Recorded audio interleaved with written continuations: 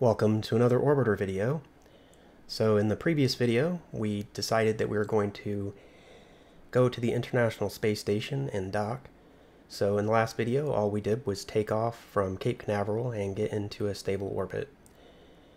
The plan was to get a 200 by 200 orbit, but because I'm so out of practice, I failed to achieve that plan and ended up in an orbit with a apoapsis of 303.6. Now we can correct that, but I decided, you know what, I'm not going to do that.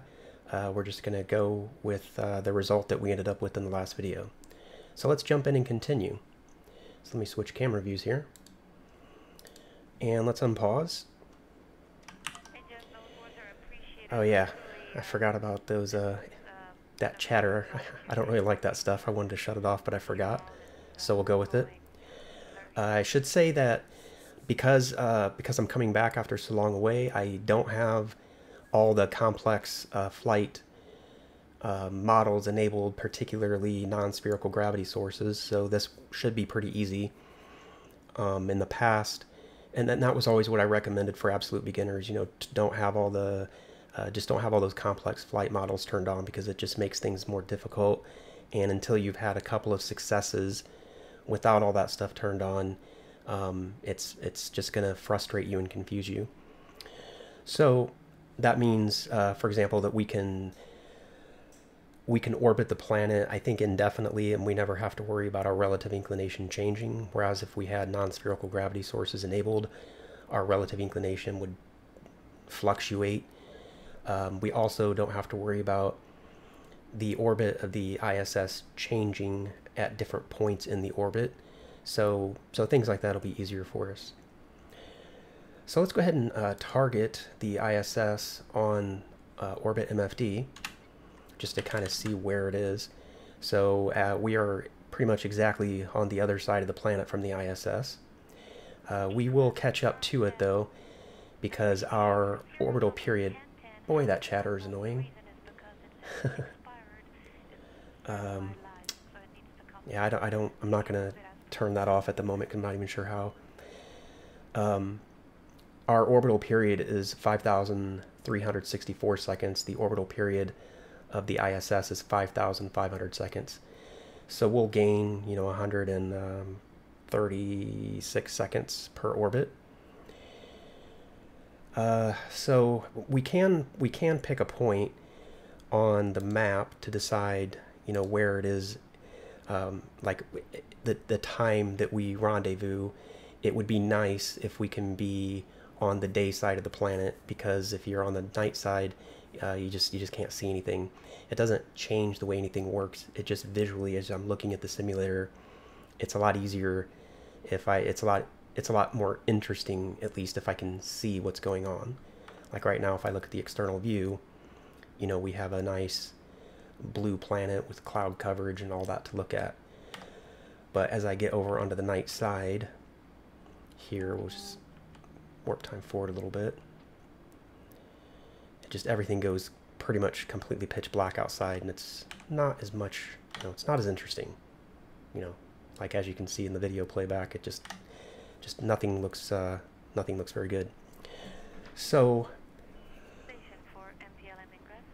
come to think of it, you know, I said that we weren't going to bother changing our APA back down to 200, but now I'm thinking I'm going to change my mind on that. And the reason is, if we have a balanced orbit, it's much easier for me to pinpoint any spot on the map and say, I'm going to make this spot my high point, or I'm going to make this spot my low point. But right now my orbit is fairly lopsided, so it's going to be far harder to do that. So since we're coming up on periapsis here in just 10 minutes, 11 minutes, I'm going to go ahead and balance out the orbit, even though I said I wasn't going to. But now that I think more about it, I have a good reason to do that. So let's go ahead and warp time forward to periapsis, and come out of time warp here. Now we're down to 10, and we're going to go into the retrograde position, because if we want to lower the other side of our orbit, we need to be in the retrograde position. And we don't need a whole lot of engine thrust, so we'll get fairly close to periapsis. And again, if I had burn time calculator installed and remembered how to use it, I would use that to do what I'm about to do. But at the moment, we'll just do it manually, which is absolutely fine, and it's a good way, you know, it's something an absolute beginner would be doing anyway. All right, so we're bringing down our apoapsis. Again, this isn't fuel efficient to do what I'm doing here, but you know, I can't worry too much about such things at the moment. Maybe if I continue with orbiter for a while, that was a bit of a mistake. Rotation, translation. Absolutely. Lots of happy people here. Oops, I was hitting it the wrong way. I got those orbit lines up, and it makes it a little hard to see. Okay. Rotation, translation. All right, let's turn off retrograde.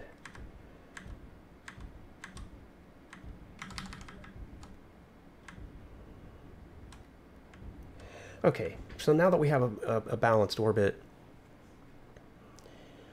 it means that any small adjustment I make to the position that I'm at right now, I should say any change in acceleration I make to the position I'm at right now will impact what's happening on the other side of the planet. So what I can do, if I warp time forward, and I've got quite a few orbits that I can go around before I have to worry about catching up with the ISS, so I don't so I don't have to worry about overtaking it anytime soon anyway. So for example, now that I'm coming into sunrise, which I can see on the on map MFD down here, and I come around to prograde. Airlock station, we copy. Can we have a name? So if I were to let me actually go down to 0.1 for a second. If I were to input just a little bit of negative velocity, let's say, you know, that would make the point that I'm at right now my apoapsis, because it would lower the other side of my orbit. Conversely, if I put in a little bit of forward velocity at this point, it would make the point that I'm at right now my periapsis, and the opposite side of my orbit would be my apoapsis. And the reason I would want to do that is just so that when I'm using sync orbit MFD, I can pinpoint this location as my rendezvous point. So that's actually what I'm going to do. So I'm going to go back to or just go back to regular time. And I'm just going to input a little bit of forward velocity. And you can see the point that I'm at right now becomes my periapsis. So that should be good enough.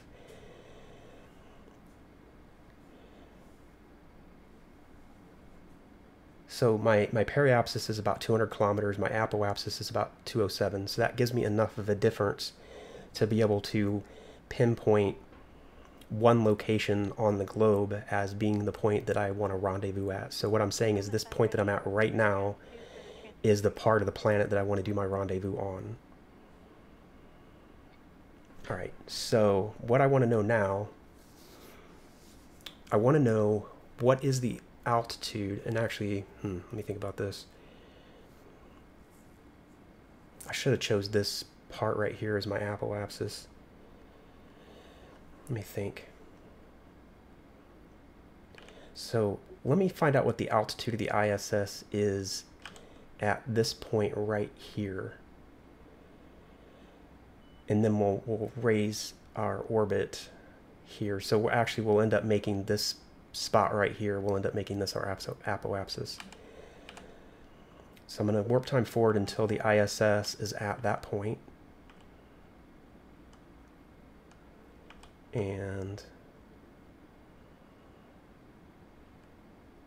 right there, and I'm going to go down to 0.1 for a second, and I can see at this exact spot the ISS is at 359.9, so about 360, but 359.9. So I want to raise that part of my orbit up to 359.9. And I've already passed that that spot there, so I'm going to have to go all the way around the globe. But again, luckily we're separated far enough from the ISS that I can make several orbits, so I can mess around with all these orbital maneuvers without worrying about overtaking the ISS. This is something I would not have enjoyed doing, or I wouldn't have ever done this way. And, you know, when I was more familiar with all this stuff and I was using like transx to do my rendezvous, but yeah, give me a break. Cut me some slack, I hope. Alright, so we're coming up to our apoapsis, which will actually become our periapsis. Let's go into the prograde position, and we want to raise the other side of our orbit to 359.9. So we're getting really close to our apoapsis. Let's go ahead and engage the main engine, and our positions are going to flip. And now we're going to bring up our apoapsis to 359.9.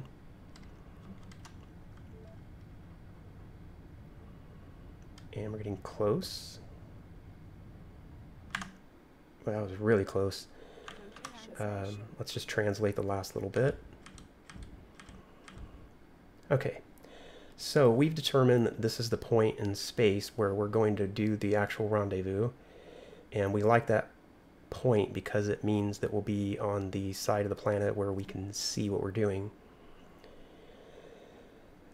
Now, there's we want to make sure that the time that I reach that point, I hate this chatter. We want to make sure that the point that I should say the time that we reach that orbit and the time that the ISS reaches that orbit coincide. And I remember we do that using, was it sync orbit? I think it's sync orbit. And we chose that our apoapsis would be our rendezvous point, so we want ship's apoapsis. And we have this DT min. Now, if we add in the length, the transit, how long can this be, like 18 or something? So we don't really want to worry about this DT min yet, because we need to go around the planet a whole bunch of times before we're going to catch up to the ISS, before we're going to get relatively close to it. So let's actually just go ahead and do that. Let's just orbit the planet for a while. We don't want to try to mess with anything else until we're closer. In fact, maybe I shouldn't even have set up the rendezvous point until I was closer. But let's go ahead and just warp time forward at 1,000. And we're just going to go around the planet a few times. I'm definitely going to have to look into shutting that radio chatter off. That's driving me nuts.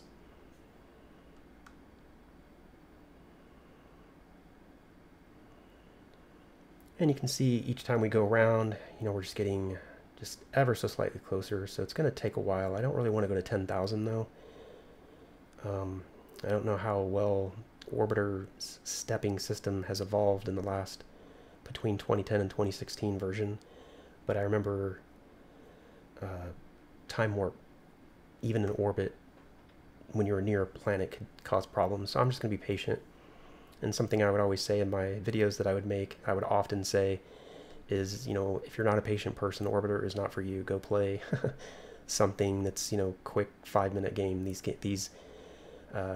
know, this is a simulation. It takes time to learn, and it takes time to execute. You know, because I got a lot of feedback from people that are like, yo, your videos are too long, or this is boring, it's taking too long. It's like, well, this just isn't for you, you know. So you can see our DT min's down to 16, so that's pretty reasonable. So what we'll do, we're going to go around 1 or 2 more times, actually just this time. And coming up onto our apoapsis this time, we're going to do a small burn in order to bring down the DT min to 0. In all likelihood, we're still far enough away, we're going to have to continue to correct the DT min after we do this burn. But for now, we'll get it down to 0, and that just means that our vessel and the ISS will be arriving at the same altitude at the same time. So we have 40 seconds coming up, and this is going to be pretty small. Let's get in the prograde position. Honestly, I don't know if it's going to be prograde or retrograde. I know you can tell by looking at this, but usually I just do a small burst and see which way it's correcting. Okay, so so forward is incorrect, so I need to do a little bit of backwards.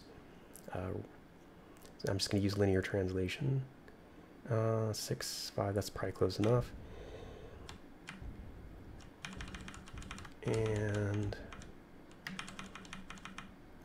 there we are, 0, 0, 0. And again, if we had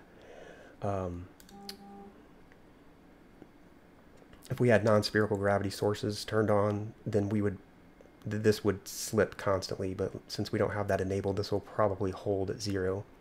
Although there is one more thing I'm going to check. I can see that my relative inclination is off by just the tiniest bit, and it doesn't matter. But we'll go ahead and correct it anyway. So on this MFD on this side, we're going to go ahead and bring up the aligned plane MFD. And we're going to be coming up to the ascending node. And when we get to the ascending node, we'll use our memory trick, AN equals AN, or ascending node equals anti-normal. Now we don't really need to reorient our vessel because it's such a small amount. So really quick, we'll just go prograde for a moment just to make sure that the ship is level. And coming up to the node here, we need to burn down. So we need to use linear translation. I think it's 8. It's either 8 or 2 on the numeric keypad. Again, I'll just have to press 1, and if it's wrong, I'll go the other direction because it's a super small amount. So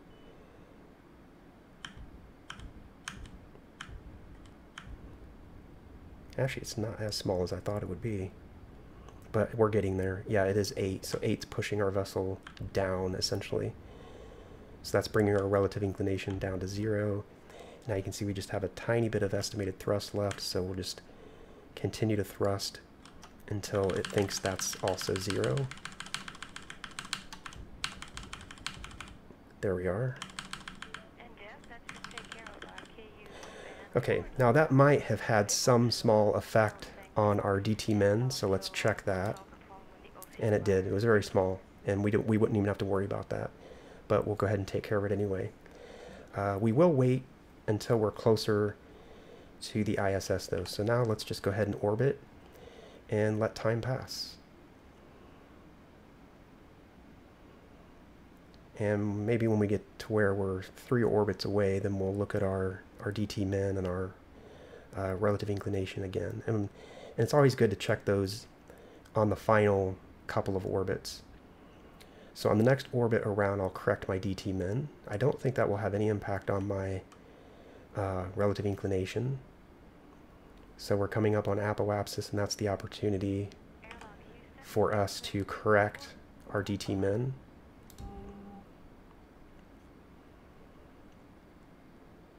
Okay, we're almost there. And here we are. So again, I don't know which direction I need to thrust, so I'm just going to try forwards first. And that seems wrong, so we're going to go backwards. Okay, so our DT min is 0, relative inclination 0. So that'll probably hold, but again, each time we go around, we'll check again just to make sure. But now I think is a good time to set up our communications. I don't remember the transponder numbers, 130 something, I don't know. Keyboard shortcut, I had to look it up, I couldn't remember it. It's Control-I to get up the object info. And I think there's other ways to get there, but Control-I is the quick way. And we'll go to Vessel, ISS. The long-range transponder is 130, 130, and I think it's faster if I go backwards at this point. Maybe not. 130, 130. And the docking ports are down here, and they're all free, so we can pick any of them. So we'll SL plus to the next one. And I wonder if port 1 is still upside down on the ISS. It doesn't matter. So we'll go to 137.30. And well, let's set up one more. Actually, this should be 137.40. And then we'll make this one 137.30. Okay, so we have a couple of docking port options when we get there. So let's go ahead and close that out. And let's go ahead and go to the docking MFD. We have the long range selected, so let's go ahead and put that information up on the HUD, even though we're not within that range yet. And just so I don't forget, it says nose cone, and since I see that now, I'm going to press K on the keyboard to go ahead and open the nose cone now. It's probably a bit early to be opening that, but I just don't want to forget about it when I get there. Although I think it does warn you that your nose cone's closed, at least the XR2 does. Alright, so now we're just going to warp time forward again, get a bit closer. Let's bring sync orbit back up just so we can keep an eye on our DT min and our relative inclination. We have 3 more orbits. So the main thing I want to check is that when I get close to apoapsis, I want to just keep an eye on that DT min. And again, it doesn't have to be perfectly 0, so we'll go ahead and skip this orbit, and we'll make an adjustment on this orbit since it did slip a little bit. All right, go into the prograde position, and as we get up here to apoapsis, we'll do a correction. It's going to be a super small correction, and it's completely unnecessary, but, you know, we're here. Why not do it? So I just used some control thrust there, control 6, just to get that down to 0. We'll go ahead and turn prograde off, and let's go ahead and warp time forward again. And on the next orbit around, we'll check again.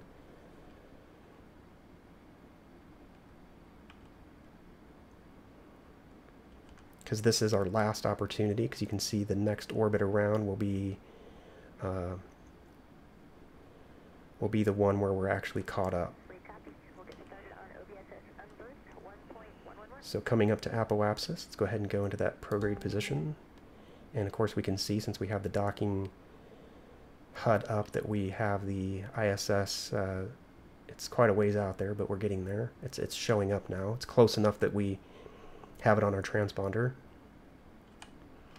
So we're going to go all the way down to about 1 second on the time to the apoapsis, because we only have a 0.01 correction to make. So that's definitely going to be a control thrust and not a main. Alright, there we are. Okay, so our relative inclination has stayed at 0. Our DT min is 0. So now we're just going to warp time forward until we are at the ISS. And we'll do any kind of thrust maneuvers that we need to do at that point to zero out our velocity. So while I'm thinking about that, let me open the retro doors of the Delta glider, just in case I need to do a little bit of thrusting, like reverse thrusting. And let me bring up these MFDs just so I can see space a little bit better. All right, but let's warp time forward, because we still have you know, more than a half of an orbit to go. And what is our velocity going to be when we get there? I don't think this MFD tells you. I think this only tells me what my current. Okay, and we don't need, I'm going to say we don't need orbit HUD up anymore. Let's bring up the docking. Okay, and we can see this is our distance is 200 kilometers.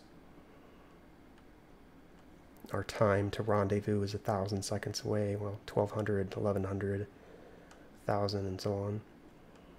So we're getting close. Our relative velocity is coming down, which means that's less thrust that we have to do to null out the difference. Looks like now it's starting to increase a little bit. Alright, again, I would use burn time calculator to figure out how much time I need, but I don't have it. I do fear that I may have waited a bit too long, because I'm 5 kilometers out. So right now I'm trying to find the velocity vector. And since I'm so close, I'm actually going to go around to the negative velocity vector. Okay, and if Thomas is still listening, could you let him know that after DPC, after the Moscow part, Oops. that he should be expecting a special call? I feel like I started this a bit too late, but hopefully. And actually, this is the wrong direction. Nope. Okay, no, it is the correct direction. So I want to point the velocity, I want to point the nose of the vessel exactly on the center point and just thrust until my relative velocity is basically 0. So luckily we did this in time. Again, I think it's a really bad idea to be thrusting this much fuel directly at the ISS. They would never do that in the real world. Because you're spraying particles all over this thing at a really high velocity. Okay, so there our velocity is basically 0. So let's go ahead and spin around. Oops. You didn't see that. I meant to hit the T to warp time forward so I could spin around faster, but I accidentally hit G. Okay, so that's rendezvous, so we're here.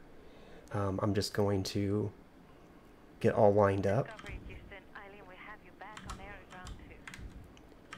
with the ISS, and I'm just going to use a little bit of linear translation to put the velocity vector on the ISS, and then we'll call it done.